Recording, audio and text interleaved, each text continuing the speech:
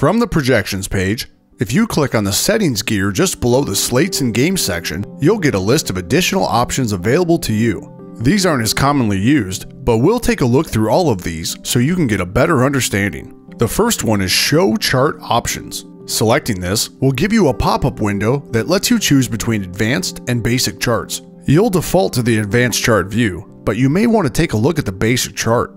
Click Basic and you'll see the legacy charts that now show up in the background. Let's close out of this to take a closer look. Compare this legacy chart to the advanced chart and you'll notice that this projection in green versus scored in blue is already included in the advanced chart. Legacy charts are just an alternative way to look at the same data. In the chart options page, you can also show or hide the charts. Click on this and you'll see a condensed list of players with all of the previous information with the exception of the charts. Let's just change this back to the default for now.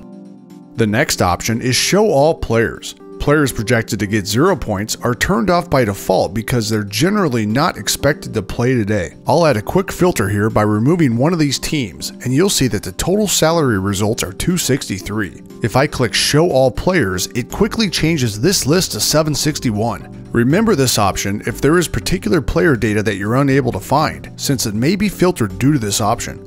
Export Projections. If you would like to export projections to a CSV file, click here to save this file locally to your hard drive. Import projections allow you to re-import the CSV file, but the file format must match the exported projection file. You can only modify the override columns shown here, and the values must be a whole number, for example, 5, 2, 10, etc. You can also make custom adjustments to the computed projections by tapping the green box on the projection. If you're not happy with your adjustments, you can clear all of these by selecting Clear My Projections, which will return to default projections for all players. You can also clear all of your loves and hates by clicking this option. This will undo all of your loved and hated changes. For example, let's say I click Love on Alan Cordoba. This will force a player into your lineups.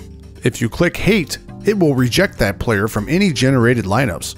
Oftentimes, you'll see a number superset over the love-hate indicator. This is a FanSense crowdsource indication telling you how many other players love or hate this particular player. If you want to delete all of your created lineups, you can delete lineups for the selected sport, site, and period.